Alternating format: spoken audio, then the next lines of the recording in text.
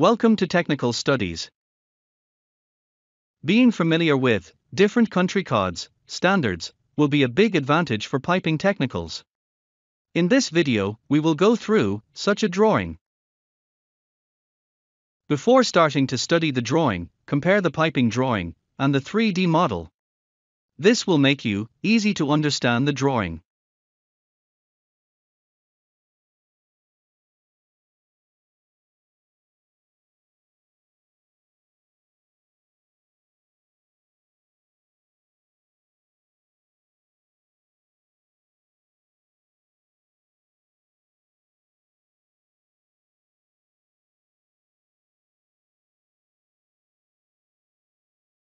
Let us start with the material list. Part number 1. Pipe, nominal size is 250. If you want to convert this into inches, divide it with 25, you will get the nominal pipe size in inches. What is the nominal pipe size of this 250 NB pipe in inches? Divide 250 by 25. The answer is 10 inches. Let us try another example. What is the inch size of the 200 NB pipe? Divide 200 by 25. The answer is 8 inches. Part number 1 to 3. All these pipes are Schedule 40. Item number 4. 250 into 250, straight T. But welded. Schedule 40. The quantity is 1. Item number 5. 250 into 200, concentric reducer. But welded. Schedule 40. Quantity is 1. Item number 6. 250 into 150, straight T. But welded. Schedule 40. Quantity, 1. Item number 7.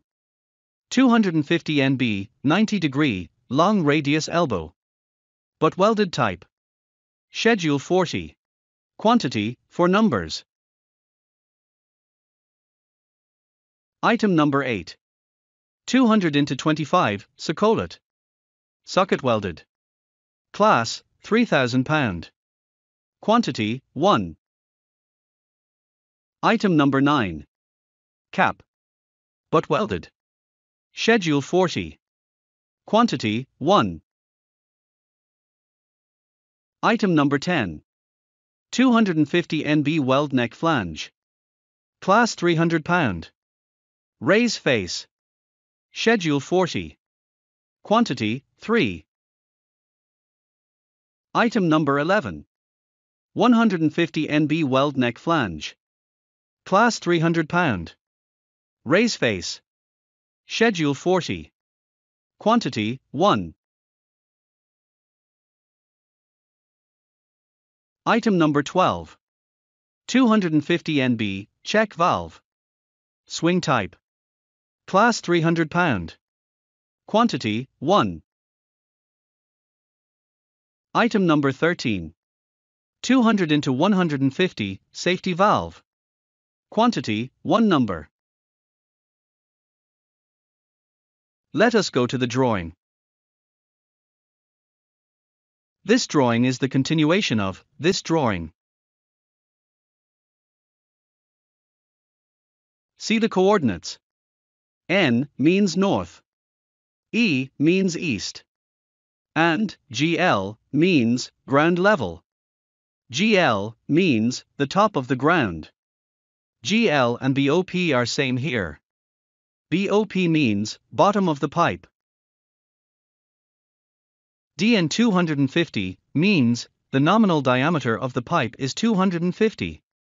We already know that this is equal to 10 inch NB.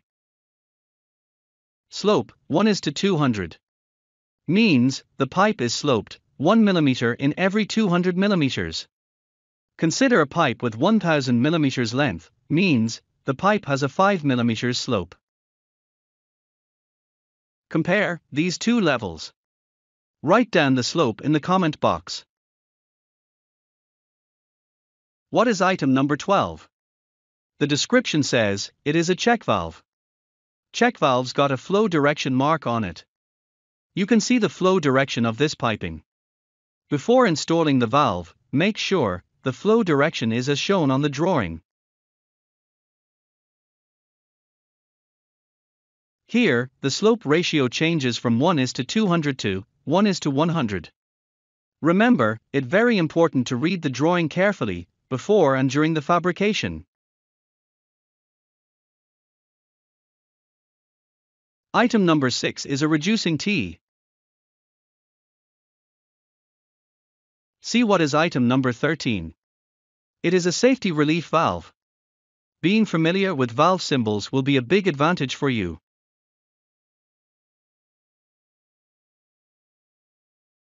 See item number 4. Straight T. Item number 5 is concentric reducer.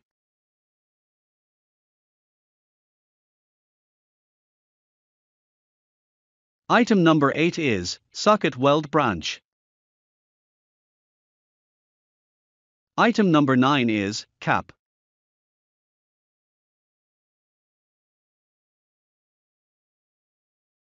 Let's take a look at the piping's directions. Suppose this is where the pipe begins. The pipe goes to the east, turns down 90 degrees,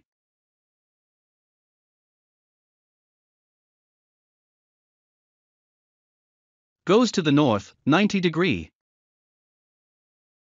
turns 90 degrees to the west.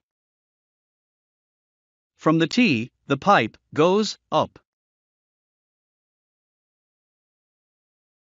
From here, the pipe turns 90 degrees downwards. From the T, the branch goes to the west. The socket branch connection is to the north direction. Hope you liked this video. Please subscribe and comment.